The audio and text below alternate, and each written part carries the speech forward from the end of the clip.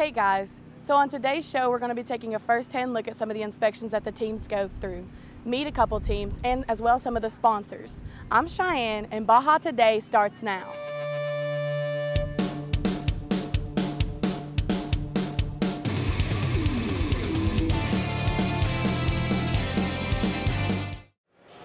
So just looking to make sure that the car meets the rules, specifically in the roll cage, distance between named points, material thickness, weld samples, that all the geometry is correct, and that they overall have a safe roll cage in case they end up upside down.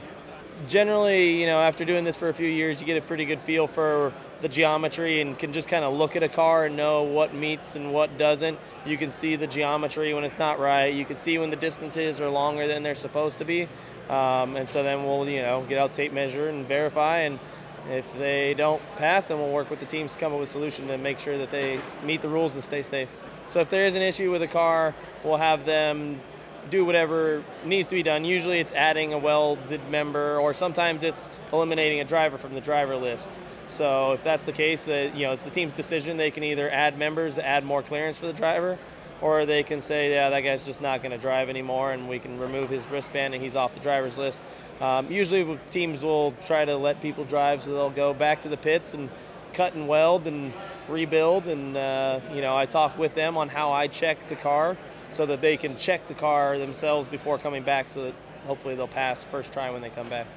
So what we're looking for today at the Baja competition is we're looking for some early on specifications that the teams are doing to kind of help set up their car for the year, and then some R&D of what are they looking to actually do, what style suspension, what style chassis, what drivetrain are they looking to do, and then from there, how does that break out into some CAD? So you got to have your full vehicle in the computer, in your CAD software, to help you, one, design parts to get a full vehicle, but also get a full setup so that you can help do different analysis on the vehicles.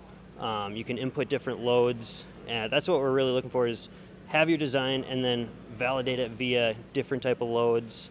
And then once you have the vehicle, go out and collect loads so that you can verify were we right, were our assumptions correct, so that at the end of the day, when you're done iterating, you have a good design that has passed all of your validation criteria, met your specifications, and that you can come in positively to the competition and be happy, hopefully, with the results.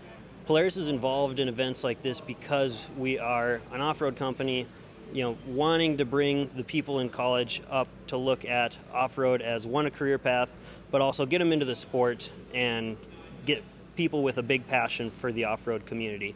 It's awesome to be out here and see all the vehicles and talk to the students that are designing these things and see their passion for what they're creating. And that's what we like at Polaris, is someone who wants to come up and be passionate about the product and get out there and ride. The car's name is actually Stephanie. Because we're an all-female team, we like to name our cars after women in STEM field. Our seat's made out of Kevlar, which was designed by a young lady named Stephanie. So we kind of like to keep that trend. We have a very actually new team. Only 2 of us have been on the team for about a year and a half. The other ones have been on the team for about a semester. So they've definitely been working hard, doing a good job. We've had 2 redesigns this semester, or this year. Was the drivetrain for increased torque, and our turn radius was at 15 feet, and we wanted to reduce it to 12. That's kind of what we focused on. Everything else was either from last year or from previous years that we knew would work together well. So that's kind of what we went with. So being an all-women's team, it's kind of funny. People are always kind of like shocked that we're an all-women's team, and we just kind of laugh. All right, like that's the norm for us. We are not an all-female school by any means. The male-to-female ratio at Embry-Riddle in Daytona Beach is like 5 to 2 or something like that. So there are way more guys than there are females, and that's why we have such a small team. It's because it's hard to recruit what you don't have. So yeah, but it's been interesting. It's a lot of fun. Everyone here is really friendly. We're always trying to help people out. They're trying to help us out. We actually got docked next to our neighbors at UCF. We were with them last year at Maryland, so that was really great. We're one of the sponsors for the Baja competitions, and one of the major reasons we got involved is because we have a very robust internship and co-op program. In addition to that, we have a graduate program where we recruit recent or upcoming graduates for the program within our company. And we thought this is a great opportunity not only to recruit for those programs, but also to expand our reach to universities that we wouldn't typically have a presence at. This is our third consecutive year participating as a sponsor. We like this event primarily because these students have already been vetted by their university because they're already part of their Baja team. We look for students not only with a decent GPA, we look for 3.0 or more, but we like students who are involved in student organizations more than just academics.